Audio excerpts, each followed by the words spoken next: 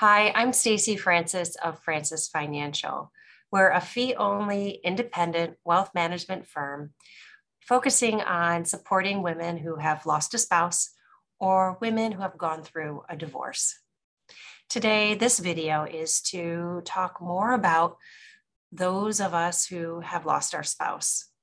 It's one of the most significant losses you could experience during your lifetime.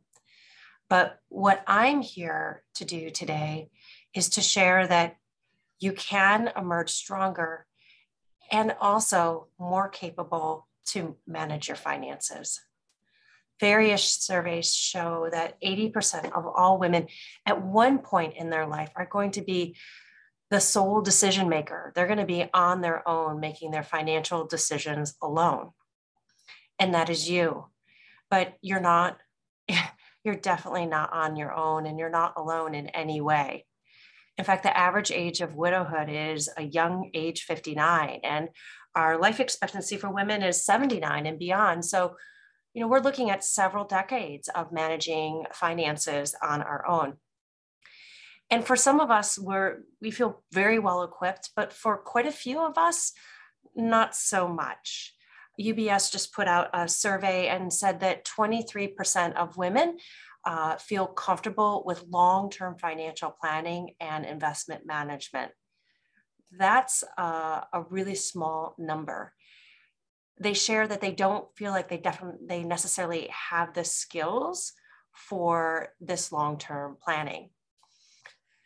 So hopefully you have a financial advisor. And if you do, fantastic. Now is the right time to get reacquainted, to update your financial plan modeled out to your age 95 and beyond, to relook at your investment portfolio based on your new needs to make sure that it's tailored and customized to you.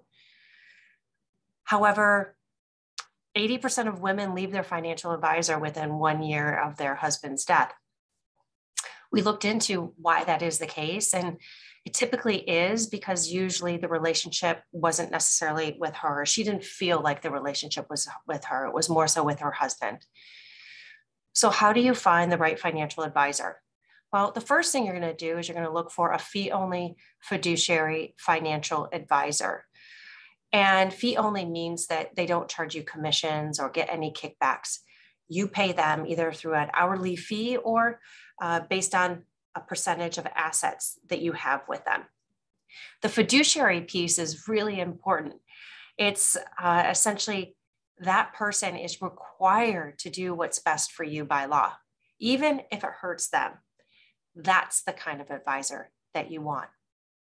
Truth be told, anyone can be a financial advisor. Anyone can call themselves a financial advisor. In fact, you could put a little placard outside your house and call yourself a financial advisor, and there you are.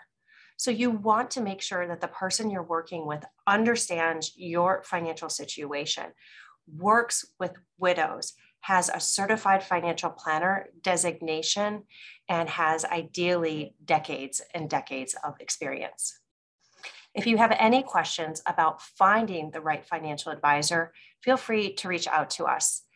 We may be that advisor, or we may not. We're not right for everyone, but we make a commitment to every woman we talk to that we will make sure that we find the perfect advisor for her needs. It was so good to talk to you. Again, if you have any questions, I'm Stacy Francis, and you can reach out to me, Stacy, STACY, at francisfinancial.com. Thank you.